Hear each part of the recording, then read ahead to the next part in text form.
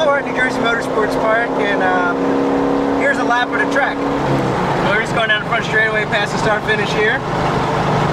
First following this pace car, but going into turn 1 in the 1000 car, braking at the 15, which is right about here. Enter turn 1 here, touch just a little bit of the curb, run it all the way to the outside. Stay in the same gear here, touch the curb and let it come all the way to the edge. Make sure you don't get loose. And then from here is flat out till turn 4. This little kink here.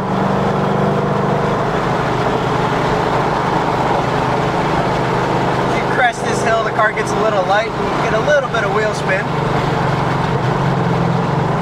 Drop a gear, put your foot to the floor again here.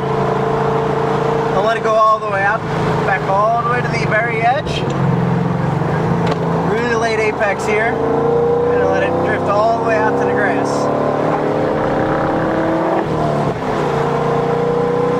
Notice he said grass, not curbs. Grass.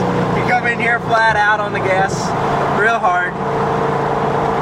It's pretty much the same thing all the way to the very edge.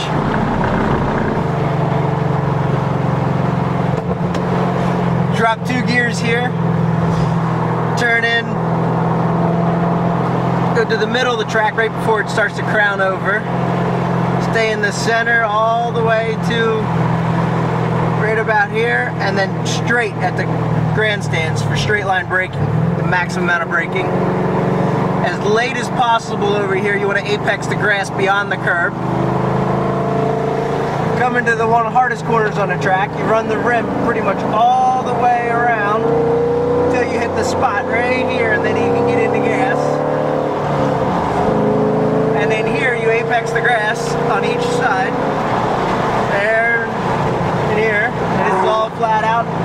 Coming all the way back up to the front straightaway, you want to use as much curb as you can just to cut off track distance. And then here we back are on the front straightaway.